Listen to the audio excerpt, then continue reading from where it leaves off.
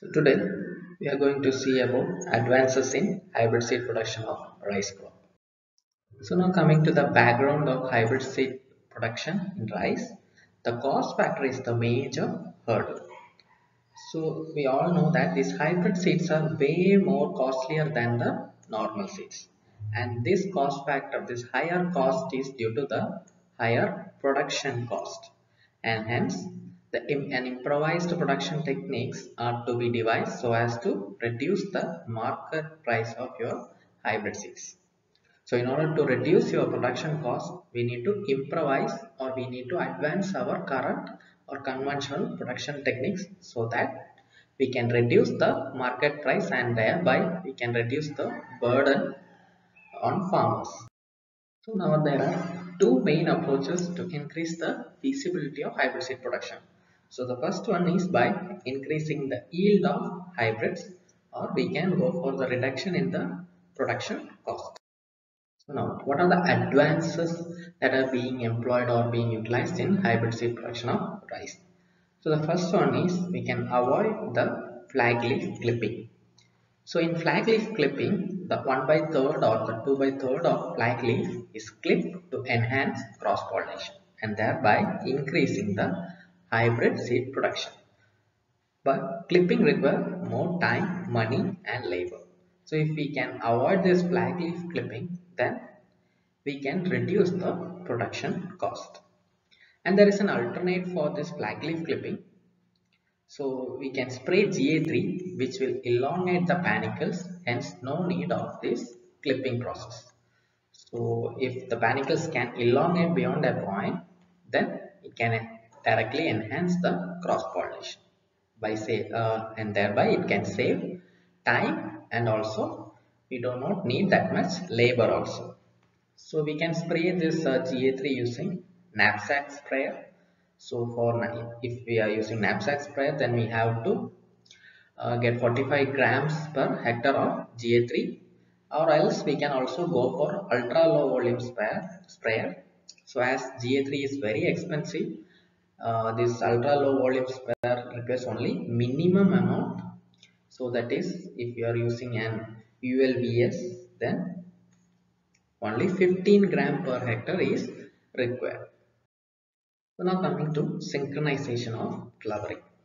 So in this method, we will make sure that the male and female flowers, the flowering period of both male and female are synchronized or are in harmony so that there is more amount of seed set. So for this, there are mainly two efforts.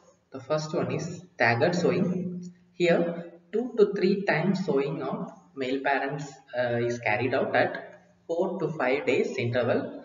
So this will increase the pollen supply time. So the first effort is staggered sowing, and the second one is we can go for adjustment of flowering day. So if you are dealing with early flowering plants, then we need to spray 2% urea solution.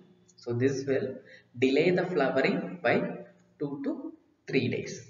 And if we are dealing with late flowering plants, we can go for a spray of 2% DAP solution. So this will result in 2 to 3 days early flowering. So now coming to the third one, that is supplementary pollination. So usually in rice, the natural pollination depends on wind direction and velocity. But we can't fully depend on these two parameters for pollination because these are very much environment dependent. So we need to interfere and enhance the pollination percentage. So the first approach is row pulling. So we can do row pulling, and this is most successful in hybrid seed production of rice. So here pulling and shaking of the row should be done 5 times per day at 30 minutes interval. So and the best time to do row pulling is in the morning, that is 10 a.m. to 12 p.m. and also in the evening by 2 p.m. to 4 p.m. So this is how the row pulling is carried out by laborers. Just we have to pull the row through this rice crop. It will increase the pollination percentage. So the fourth one is widening of the row ratio. So in a hybrid seed field, usually a male to female ratio of 2:8 is maintained in rice, and a plant to plant spacing of 15 centimeter is followed.